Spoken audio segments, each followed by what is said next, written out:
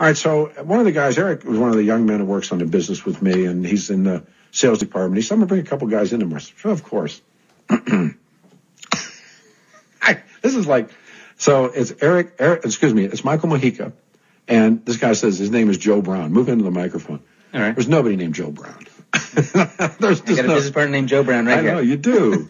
And you're the last of the Mohicans. You told me that. No, a little brother. He's the last of us. This is an amazing group of young guys, and you came up with this product, and you brought me one, and it's called the Kodiak. Right, yeah. It's a survival bracelet paracord. The paracord itself is unique. We have it custom made in New York. The inside has jute, and it has a fishing line in addition to the 7 strands of nylon to give it its strength. Yeah. And then we put a ferro rod and a stainless steel striker on the buckle, so you can kind of generate fire. See, you're talking so quick that everybody's going, what's he talking about? Oh, no, because you know your product. I do. But the way I'm going, what's he talking about? This is it's a bracelet. Right, it's a paracord survival bracelet. We've seen these before, right? Right, just a little unique twist on it. Indeed. Go ahead. So what we did is we took the same design envelope and we just added more utility to it. Yeah. So we wanted the ability to maybe start a fire, catch some food, eat some fish, and so we put a fishing hook in there. Yeah, you did. And we put a couple strands of fishing line in there. Inside the paracord, you have this jute, which is good fire tender. So you want to take that apart and turn it into a bird's nest and throw your spark in it. I think I started a fire here in this stash. We did. It was small fire. We put it out. No worries. He said, on here, guy, watch this. And he made a fire. And dude, you can't light a fire in a radio studio. So we just wanted the ability to have an everyday carry bracelet on you that can really help you out. Have either of the two of you ever read a book called 1 Second After? Write it down. Write it down. We in Fortune, it's about what happens when there's an event and everything goes out the window. And now he's got a follow-up book entitled 1 Year After. But 1 Second After, fellows, is a book you two have to read. I mean, I think everyone should read it, but we'll do. Because it's he's getting ready to release a third one. Yeah, it's the third one, and he's the one I think I'm going to appear in that one. But what happens is, because this is what this is about, and we have some sponsors that are right along, and I want you to meet some people that we know that sponsor the show.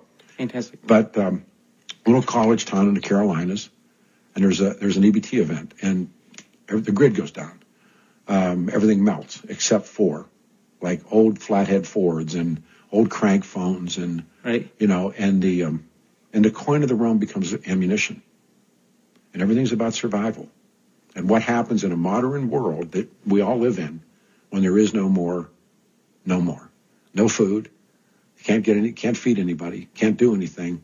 What do people do? Right. And I think that a lot of times, especially in Colorado, I love hiking some 14ers. Sure. We get ourselves in a pickle sometimes. Yeah. Man, if I only had this. And we just want to give everyone the opportunity. Like, if you get yourself in a situation, you can get yourself out of a situation. Just that one opportunity. Yeah.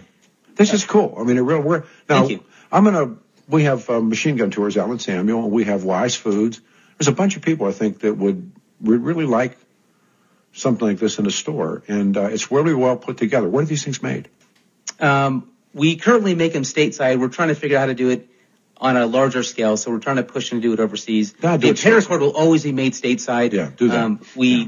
Keep it stateside. Yeah. I mean, I think made in the U.S. means a lot anymore. At least to me, it's a big deal, right? But the guy starts a fire in the studio. And you guys are remarkable. Is there a website for this thing? Yes, outdoorelement.com. Then you have a little thing we're not going to talk about. But so we have a fire-starting carabiner. You put it together, Firebiner. I would just rename this product. Right now we got it on Kickstarter, and that's why we're the great push. We're trying to get some good PR and let everyone know, like, hey, with this carabiner, that can really offer some utility. A lot of people use carabiners for their keys, so hang their keys on it. I have one. That's what I carry my keys on one. We're just replacing your standard carabiner to give you some more utility. You can open a bottle. No, I see that. This thing's cool. Has a little knife on it, and then it has a fire mechanism. I was given a knife by a police department, because if I mention, they'll get mad. But they won't get mad, but other people get. But it has the cutter to cut seat belts. Yes. The other day I went to a junkyard and made sure that it does go through a seat belt just fine. And it cuts right through. And this thing, I have my keys. You can see my keys are on the top of that bag there. And I got them for skiing. I got them for my motorcycle. Those things are cool. I just use them all the time. Somebody once called them janitor keys. I said, these aren't janitor keys. Remember that? Janitor keys. So again, with a couple minutes left, Joe Brown, who's the only guy in the world named Joe Brown. You ever get pulled over by the cops and tell them your name was Joe Brown? Or not? Cops going, what's your name? Joe Brown. Get out of the car. How'd you meet Joe Brown? Joe Brown's not Joe Brown anyhow. Remember I told you that name change joke? That's what's going to happen to Joe Brown. Yeah. A mutual friend. I was looking for some help how to grow a business by trade. I'm an engineer. You're a mechanical I'm not a engineer, businessman. right? Yes, sir. You're I'm a mechanical engineer. And a mutual friend put us together, and he started kind of helping me, mentoring me how to do a business, and then we ended up partnering up. We're talking off air. You're by ethnicity, an Apache. Yeah, yes. I think that's cool. I mean, I just read that book, Apache Wars, which was one of my favorite books of last year.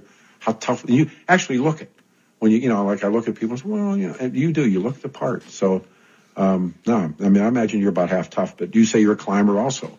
Right. I love doing hikes. Man, I can see I got a trip planned to Maroon Bells, 28th. Better move. It's going to snow. Yeah. Yeah.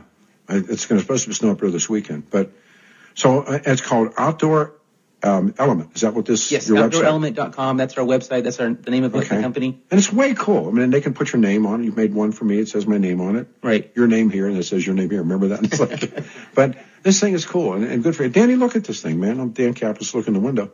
This is a cool thing to have. So people should have these. Or nothing else. Keep in the car. Yes, absolutely. Yeah. Just always be prepared. And it's simple. Yeah. You can always have it on you. Yeah, it's. I mean, the world is changing. I mean, this now the. Joe's an Eagle Scout. He's like, always be prepared. Joe Brown. Yeah, Joe Brown, Eagle Scout. Right. Joe Brown. That's right. Joe Brown. We got to talk, Joe. We got to talk about some name changes here on these products. There's my music in the background. Thank you, son. Thanks for coming in. Thanks for Joe. Thank you. And Michael, you're a good guy, man. Thanks. Appreciate it. Your dad did. We talked about your dad too. Good for you, man. All right, everybody.